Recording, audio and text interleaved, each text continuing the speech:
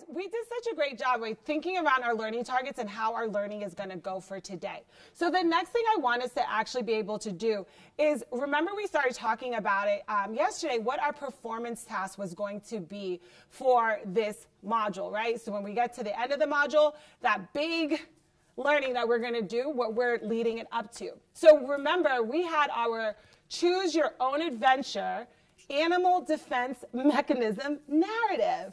Whoa, right? That is such a big title. And so remember when we said that what you would be doing is, after we're researching for our informational text, we would then be taking a look, right, like at our specific animals and its defense mechanism, so how these animals protect themselves. And then we're going to create a Choose Your Own Adventure narrative about your chosen animal. So first, we're going to learn about this animal, how they protect themselves.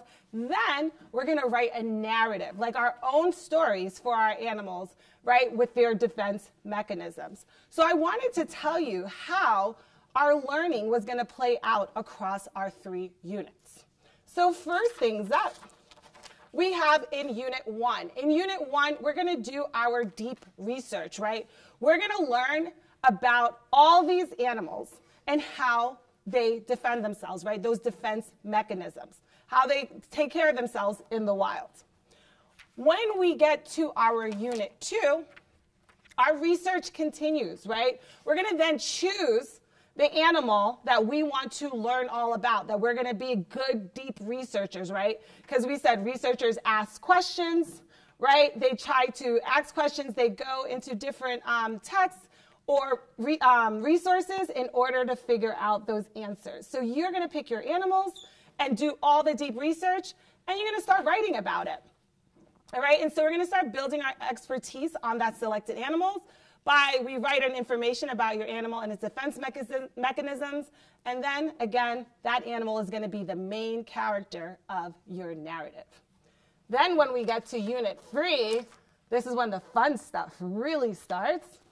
When we get to Unit 3, we get to write our narratives. So in that, you're going to get to read aloud and examine a Choose Your Own Adventure. Because remember, we talked about it. Many of you have never read a Choose Your Own Adventure before. So we need to be able to read one to figure out how they are, right? Like how they're structured and the format of them in order for you to write your own narrative about your animals, right? And the animal that you research, and again, you develop that main character animal. All right, y'all? So how does that sound to you? Right? Like, it sounds pretty good. So when we were talking about, like, doing that research and getting all that information is going to be super helpful. So when I want you now to really pause and think about this question, and you're going to turn to your elbow partners, and I want you to think about how can we make sure we are studying and collecting information about our animals and their defense mechanisms. So think about it. And what are some of the things we can do? And remember, we have something in the room that can help us do that, right? So remember, we have our What Researchers Do, These Things anchor chart. All right? So think about it, and you're going to think, how can I make sure that I'm collecting the right information about my animal and the defense mechanisms? What are some of the things that I can do as a researcher to make sure that I can answer the questions and learn more about it?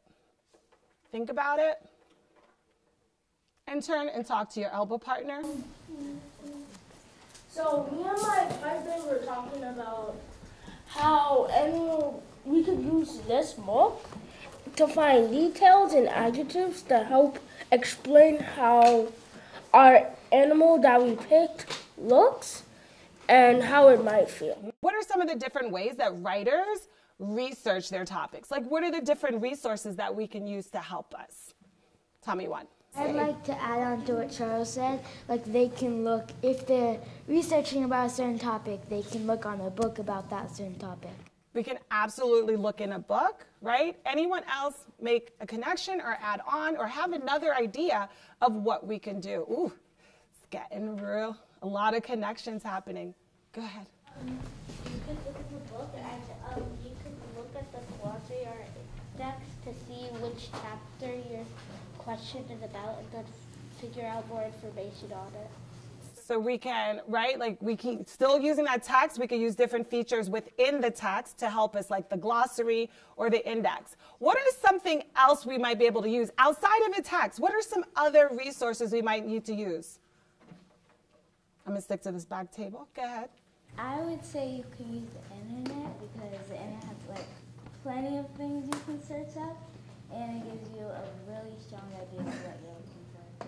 Okay, so we could use the internet and research. So show me with your, I see a lot of you doing it, right? Like a lot of you are showing me like that connection of, I can sometimes go to the internet, right, to look up the information. So show me with your hands, who's ever just gone to the internet, had a question about something, and you wanted an answer for it, and you've gone and searched. Just show me with your quick hands. Who's done it?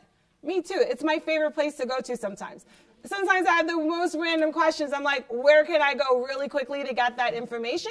I can go to the internet and find that out, right? So we are going to then, hold on. So y'all already started off with such a great way of thinking of like some of the things that researchers do in order to help them find information.